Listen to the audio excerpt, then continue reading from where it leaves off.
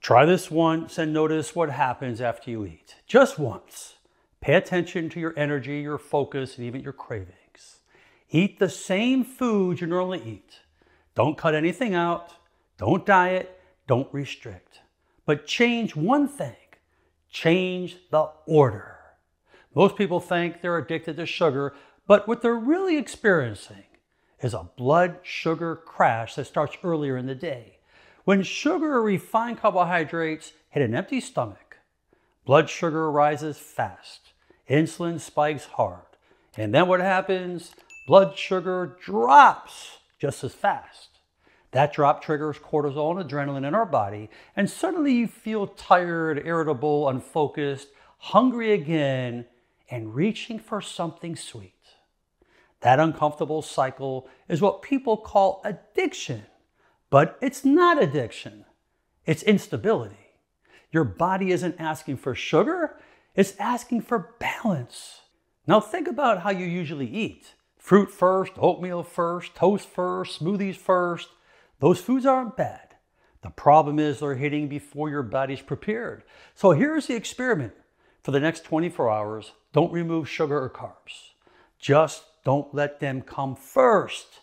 Before anything sweet or starchy, eat fiber or protein, as well as fats. That's it. Fiber is the strongest brake on blood sugar because it physically slows how fast glucose enters the bloodstream. Protein supports this by slowing stomach emptying and improving insulin efficiency. Fat naturally slows digestion, and acidity, like apple cider vinegar, can further blunt the spike. You don't need all of them. Even one is enough. Eat vegetables first, before carbs. Eat protein before fruit. Eat your meal before dessert instead of dessert first. Same food, same calories, completely different response. And here's what to pay attention to.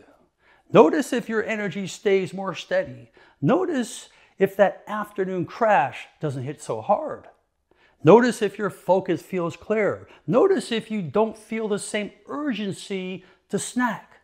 Notice if cravings feel quieter instead of demanding. That's not willpower, that's physiology. When you eat this way, you're also taking stress off the pancreas.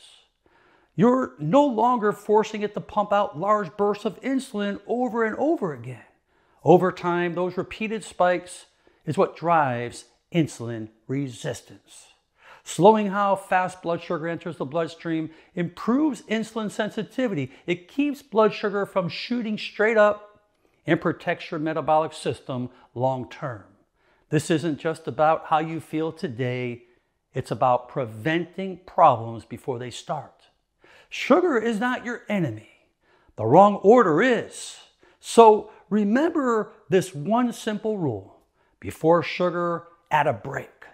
Fiber or protein first, along with fat, sugar, and starch after. Try it once, feel the difference, and you'll understand why so many people think something is wrong with them when it never was.